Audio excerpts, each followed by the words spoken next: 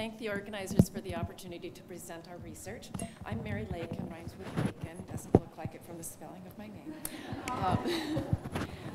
So I got inspired to do this, to get into this area a few years actually after I started my faculty at Joslin.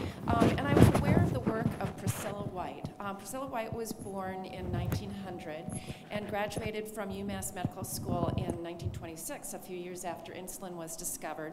And Elliot Joslin, who was one of the first people in the world to have insulin available to treat people with type 1 diabetes, hired her thinking that she was closer in age to the kids who could now be treated with insulin than he and the other two old men who were running the clinic. And so kids started to survive, including young women, because they could now be taking insulin. And it used to be a death sentence within a few months of onset of the disease. But what Priscilla White noticed, so the first few years of particularly taking care of young women who were, when they became pregnant, the changes in metabolism and hormones and everything made the care of the women during pregnancy very challenging, and a high rate of women actually did not survive their pregnancies. So, of course, if the mother didn't survive, then the fetus didn't survive. But by the mid-1930s, she tweaked the control of diabetes well enough that women usually survived their pregnancies, but she noted that about half of the babies were not surviving. So there was a high rate of miscarriage, but what was particularly noteworthy, and she thought was maybe genetically linked to the mother's diabetes, was that there was a high rate of congenital malformations. Now, one of the things that the Joslin Diabetes Center has become most famous for over the last century was the advances in the care of women with diabetes, particularly before and during pregnancy, by Priscilla White. And and she retired in the 1970s, and I thought that it would be really interesting to try to understand at a cellular molecular level how these malformations occur. And even when I started the research, the incidence of malformations were approximately 5-fold higher than in non-diabetic pregnancy. And even with advances in diabetes care now in the 21st century, they're still 2 to 4 times higher, and particularly if women don't plan their pregnancies and do not get into good glycemic control prior to pregnancy. So I'm just going to give a little bit of background diabetes basics so that you understand some of the hormonal and metabolism aspects of it. And then talk about how research from our lab has worked out how we think maternal diabetes causes birth defects. Oh. Yeah. Sorry, you didn't get to see the picture. Sorry, one second. Right, I guess. Here we go. Oh, sorry about that.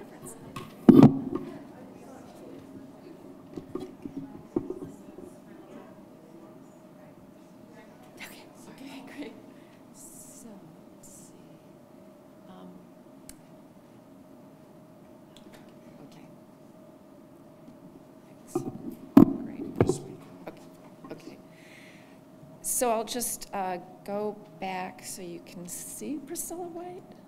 Okay, so that's Priscilla White. Okay, so diabetes basics. So this is the GI tract. And when you eat, food goes to the stomach, it gets smashed up, and then it gets broken down into smaller molecules in the small intestine. Now, what's anatomically really interesting about the location of the digestive tract relative to the pancreas is that the first organ that is supplied with nutrients after a meal is the pancreas, which contains insulin-producing beta cells. And so then insulin is released into the bloodstream, those are the triangles, and glucose then is circulating in the blood. And at the major insulin target tissues, for example, skeletal muscle and fat, insulin will bind to its receptor, cause translocation of the glucose transporter to the plasma membrane so that glucose can enter the cell, and then glucose is stored for energy and the cell is very happy. Now, if there isn't enough insulin produced, for example, in type 1 diabetes, where there's autoimmune destruction of the beta cells that produce insulin, then there can't be any signaling of the insulin receptor, and so glucose can't get into the cells. And in type 2 diabetes, there's malfunction of insulin receptor signaling. So again, the glucose transporter doesn't get glucose into the cell. So the problem with diabetes, these days people don't usually die, unlike 100 years ago, from hyperglycemic or hypoglycemic episodes, but chronic exposure of tissues to higher than normal glucose levels can cause tissue damage. So for example, cardiovascular disease is the major cause of death in people with diabetes. It's actually the major cause of death of everybody, but people with diabetes, in fact, women who have diabetes are not protected against cardiovascular disease like non-diabetic women are. But both men and women with diabetes have a lower age of onset of cardiovascular disease. There's also diabetic retinopathy, which is a major cause of blindness, diabetic nephropathy, which is a major cause of kidney failure. There can also be neuropathy, which causes either numbness or pain of the nerves, particularly in the extremities. And relevant to this talk, diabetic embryopathy. So this is the only diabetic complication that does not occur in the person with diabetes, but in the baby or embryo, more particularly of the woman with diabetes. It's the only diabetic complication that obviously can occur with women with diabetes, not in men. Some people don't think it's important because not everybody who has diabetes could be pregnant. Even those who are the right sex are not always pregnant. However, the baby only has one chance to undergo normal development. And there's no going backwards, even if a woman gets her diabetes into good control. If they're during the critical stages of organogenesis, if a woman is in poor control of her diabetes, there can be a malformation. There's no going backwards. Now, this is actually my first baby. He was so little. And I actually started working on this project when I was pregnant, not because I was pregnant. And I'm not diabetic, but I was pregnant when I started working on this project. But the point being that what we want is to have healthy babies without structural birth defects, because they are a major source of neonatal morbidity and mortality. So when we started this work, we knew that organogenesis is regulated by developmental control genes. And the question that we asked, and that I'll be giving a little bit of information about today, is, does maternal diabetes disturb expression of genes in embryos leading to malformations? And if so, how does this occur?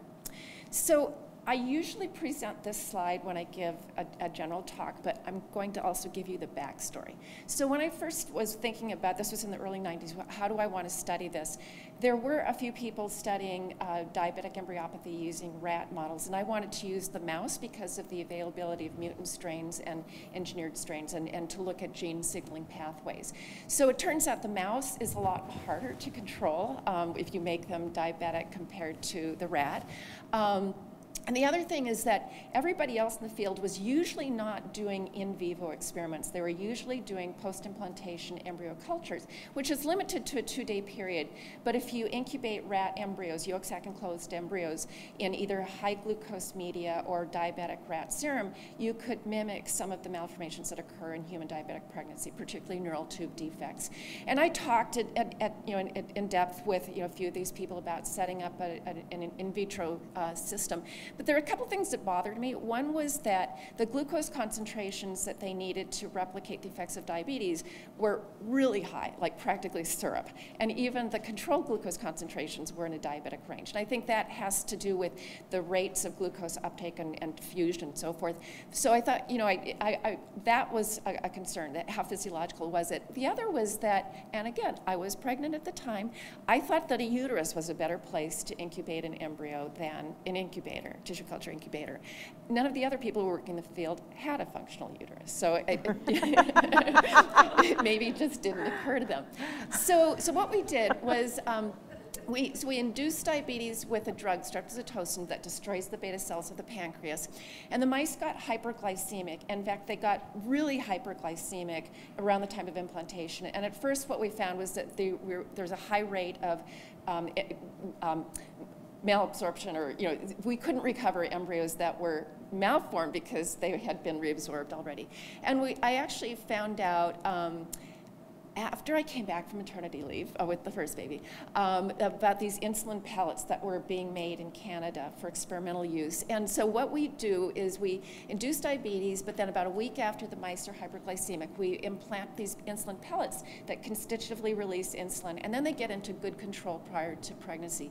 Then we mate them along with age-matched controls.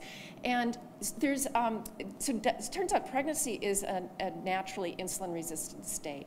So that, and this is physiologically normal so that you can drive more nutrients to the fetal placental unit. And being a reproductive endocrinologist, I anticipated that this might occur. And so lo and behold, the mice became more hyperglycemic around the time of implantation, but not so severely as they had been without the insulin pellets. And so normal mice would be able to produce more insulin. There's hypertrophy as well as hyperplasia in normal pregnancy, but because the diabetic mice were only dependent on the insulin pellets, they weren't able to produce more insulin with pregnancy. So it made a nice, not severely hypoglycemic environment, but poorly controlled diabetic environment. And what we routinely do is we sacrifice the mice and recover embryos on day 7.5 to look at biochemical markers. So day 7.5 turns out to be in the mouse the day that the embryos are susceptible to neural tube and cardiac defects. And on day 8.5 to look at changes in gene expression, or day 10.5 to score for defects. And just as a reminder, these days of mouse gestation, days 7.5 to 10.5, correspond to weeks 4 to 5 of human pregnancy dated by last menstrual period. So about the time a woman is recognizing that she's becoming pregnant. So when we first now had a successful system, if we recovered embryos on day 10.5, an embryo of a non-diabetic mouse had a closed neural tube, whereas we saw a high rate of exencephaly and spina bifida in embryos of diabetic mice. And this particular malformation looks a lot like what you see in a mouse strain called splotch that has mutations in the gene PAX3, which is expressed in the neural tube. And homozygous splotch embryos develop neural tube defects with 100% penetrance. So we thought that if there was reduced expression of PAX3, that would be sufficient to cause a neural tube defect. So when we looked by in situ hybridization on day 8.5, when PAX3 comes on, we saw that compared to an embryo of a non-diabetic mouse is looking down at the dorsal surface of the head folds, there was significantly reduced expression of PAX3 in embryos of diabetic mice, and we also see this by real-time RT-PCR. So the sort of a flow then of how we think the neural tube defects occur is that there's something about the adverse environment of maternal diabetes that inhibits expression of PAX3, maybe failure to assemble chromatin properly or transcription factors. So if you don't have enough PAX3 transcription, you don't have enough PAX3 protein. And although I won't be going into detail, one of the things that we've found is that PAX3, although it is a transcription factor, independent of transcription, it binds to the p53 tumor suppressor protein and stimulates its degradation by MDM2-mediated ubiquitination and degradation. This then leads to increased apoptosis in the neural folds, which then leads to a neural tube defect. So what I'm going to be talking mostly about is how does maternal diabetes inhibit expression of PAX3? Well, so we showed that, in fact, it is high glucose from the mother. It's necessary and sufficient to inhibit expression of PAX3 and to cause neural tube defects. Interestingly, the embryo expresses the GLUT2 glucose transporter, which is a high Km glucose transporter. It's also expressed on pancreatic beta cells in the liver. But being a high Km transporter means it doesn't work very well at normal glucose levels. But during episodes of maternal hyperglycemia, it makes the embryos like a glucose sponge. And in fact, embryos do need to express wild-type copies of two wild-type copies of GLUT2 in order to be susceptible to maternal diabetes-induced malformations. Now, something also that I noticed was sort of interesting is that the embryo is physiological hypoxic. Okay. And so the embryo, oxygen is diffusion limited as far as delivery. On day 7.5, that actually stimulates blood island formation on the yolk sac. So one of the things that we've shown, I'm going to talk fast and go through this really quickly, but so glucose exposure actually causes a more severe hypoxia in the embryo. This then induces a superoxide production, and we can replicate the effects of high glucose or low oxygen with the drug antimycin A, which also stimulates superoxide production. That's then broken down to hydrogen peroxide, or converted to hydrogen peroxide, which if you don't have enough reduced glutathione, which is also also a source of oxidative stress. You don't get breakdown to water. And in fact, we can block the effects of high glucose, low oxygen, or antimycin A with additional reduced glutathione or with additional vitamin E. And so something that we've shown recently is that the mechanism by which, or one of the mechanisms, sorry, by which high glucose or an oxidative stress inhibits expression of PAX3 is, it's known that, or we showed actually that many developmental control genes are inhibited by hypermethylation before their onset of expression. And we showed that in fact PAX3 is hypermethylated before it gets turned on. And then during normal development, there's decreased expression of the DNA methyltransferase 3B that then leads to hypomethylation of PAX3, and this is necessary for activation of its expression. But with oxidative stress, there seems to be increased DNMT3B activity, which maintains a high level of methylation of the PAX3 CpG island, and that's part of the mechanism by which PAX3 expression is inhibited. So then back to a pathway, oxidative stress stimulates DNMT3B, which leads to inhibition of PAX3 expression. And I'm not going to talk about some of the work that we've done with stem cells, but in conclusion, genes that control essential developmental processes, such as PAX3, we think are regulated during normal development by fuel metabolism, so that excessive glucose metabolism disturbs the signals for activation of these developmental control genes. So I just wanted to say that that little baby that I showed earlier on, he was joined 2 and 5 years later by little brothers. And they have grown up very nicely. I'm growing down, they're growing up. And that little baby graduated from college just last Friday from University of Southern California. And I'd like to thank most of the fellows and students who did the research, and Green, our collaborators and funding agencies. So thank you.